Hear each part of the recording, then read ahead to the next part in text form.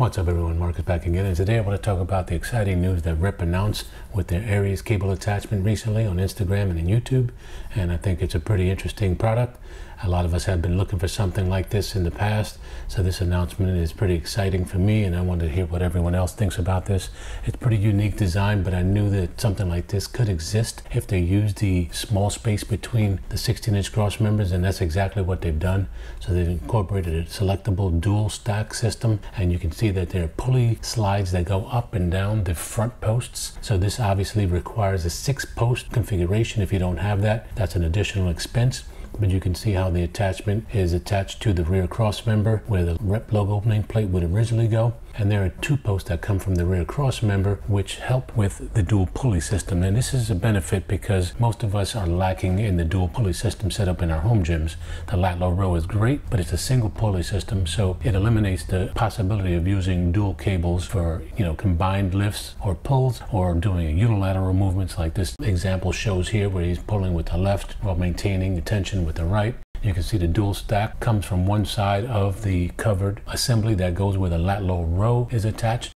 You can also see in the back of the upright cross member, the cable goes over the cross member, so the pulley system and the cables go through the holes in the 16-inch cross members. Thankfully they use grommets to prevent any kind of chafing of the cable, but they go across, so it allows you to still maintain the use of your multi-grip pull-up bars and other attachments you may have. And they say that the length of the cable is adjustable, so you can slide the actual pulley connections on the front post up and down. You'll see some other diagrams here that come up from the video that show the pulley systems attached at the lowest point on the front uprights. But you can see from this diagram here that it looks like it uses a very similar rear stabilizer bar that's required with the lat low row, except that the plates are mounted at a different location to allow that bar to sit flush on the floor underneath the weight stack assembly, which has a nice Rep cover with that mountain logo that they like to use. You can see pulleys on either side of that Rep cover, which allows you to use the pulley system from the lowest point, like for low rows, or if you wanted to use bicep curls from the lowest position, which is a nice feature.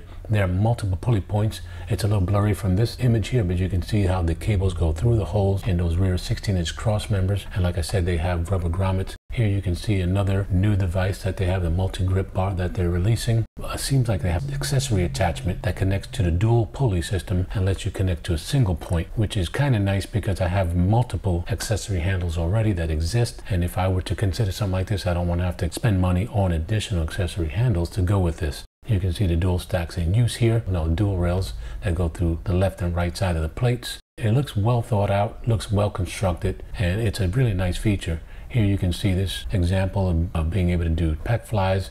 You can do chest presses from this position as well. You can also stand and do dual arm pulls where you kind of go across the chest, so you can work that inner portion. Here you see him doing shoulder presses from the very lowest point, and this is where I say if you had something like ISO arms or spotter arms or other J-cups on the front posts, you're gonna have to consider repositioning those often while you use that.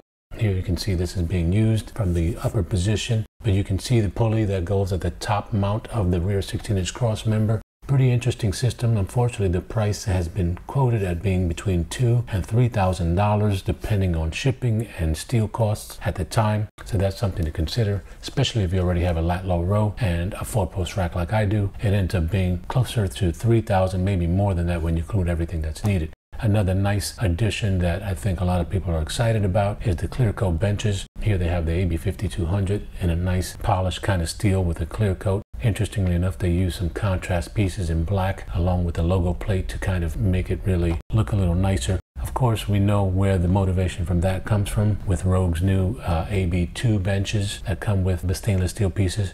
But it's nice that they offer it. I just hope that Rep takes this opportunity to also fix the slack that creates that wobble in the rear bench, as I identified in my Fix Your AB5200 bench in the past. So hopefully they're not just creating a cosmetic improvement or offering, but they're also taking the opportunity to fix that flaw, because that is an issue that a lot of people have complained about and really is an easy issue to fix, as I identified in my video. They also offer the flat benches like the FB5000 in the clear coat finish, which is nice. And there are a few other products, but I just wanted to keep this video as short as possible. So please tell me what your thoughts are. Let me know what you think about the new Aries stackable pulley system, in addition to your thoughts on the clear coat benches and other devices that you want to talk about. Again, as always, I appreciate your time, and I'll catch you on the next one.